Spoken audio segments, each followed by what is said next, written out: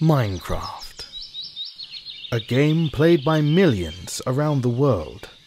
It would be hard to count the amount of days that gamers everywhere have been playing this fantastic game. But do they truly know what happens in the world of Minecraft? So today we're going to be starting by taking a closer look at the wildlife of Minecraft. Since the beginning, sheep have been a common occurrence.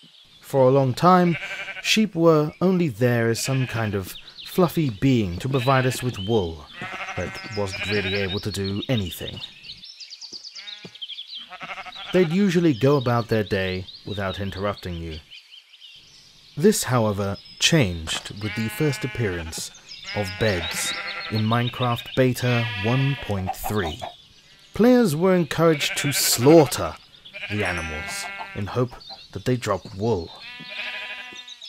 Getting the wool and crafting it in a certain recipe would allow you to build a bed.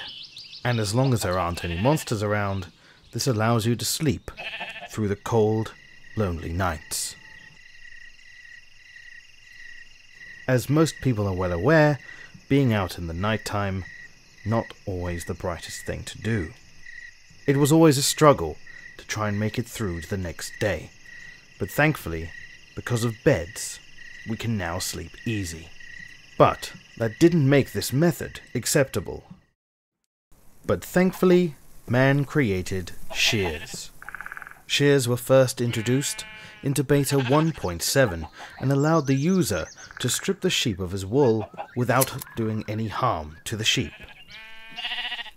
It was an extremely effective and much more sheep-friendly method. Sheep everywhere rejoiced.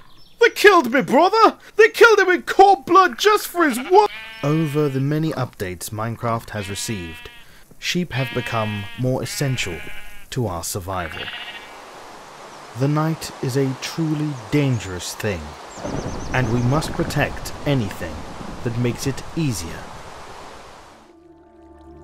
Minecraft has very mysterious and magical creatures living within it, and I intend to go through with you some of my favorites.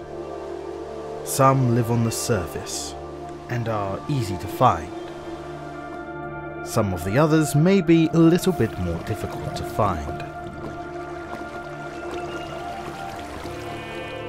Just remember, a sheep is important to our survival. It allows us to make it through the harsh night, to live another day.